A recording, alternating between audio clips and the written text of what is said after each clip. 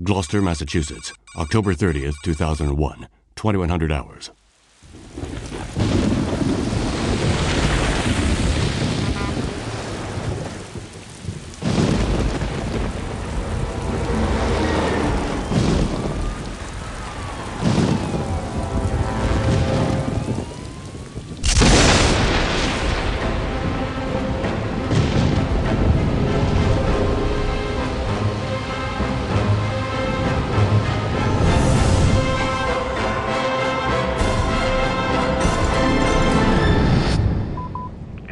This is Fisk.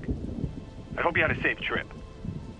Now, I can already hear you ranting, but I've taken on a new case. I know, I promised I'd quit, but I was contacted by a man named Johnson to go to Shadow Island and investigate Obed Morton and the Abcanis writing tablets. Does that ring any bells? Now you understand why I couldn't say no and had to leave right away. I'm going tomorrow. I left some notes on the office desk. See you soon, Carmi. Oh, I nearly forgot. If you want to contact Johnson, is it 555-1495? Boston Police Department. Name Fisk. First name Charles. Date of birth February 17th, 1944. Presumed date of death October 24th, 2001.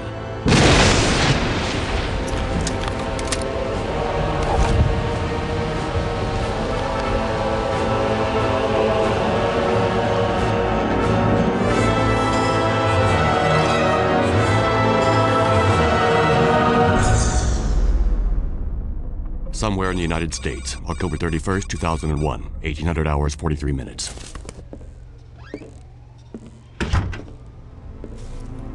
So? They'll be on Shadow Island in about an hour. Carnby's a loose cannon, but we had no real choice. And the professor? Professor Eileen Sedrak is convinced that Obed Morton is her... We had no trouble persuading her. I must have those tablets in their translation. Is that clear, Johnson? Perfectly, sir. Daddy?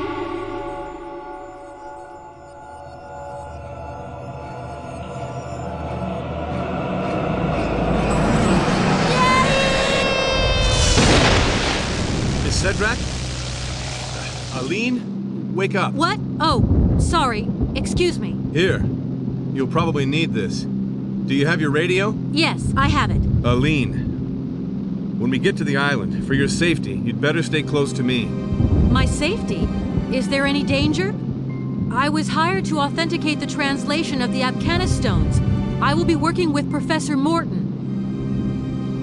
My best friend died because of those tablets. He was killed on Shadow Island. And I swear I'm gonna find whoever did it. I'm very sorry. Listen, I know Professor Morton's reputation. He's a scientist, a great researcher. Well, to me, he's just another suspect.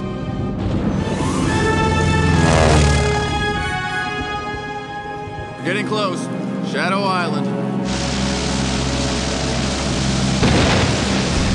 What was that?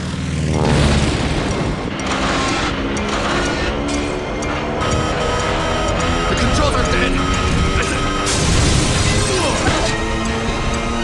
Put that up! We have to jump!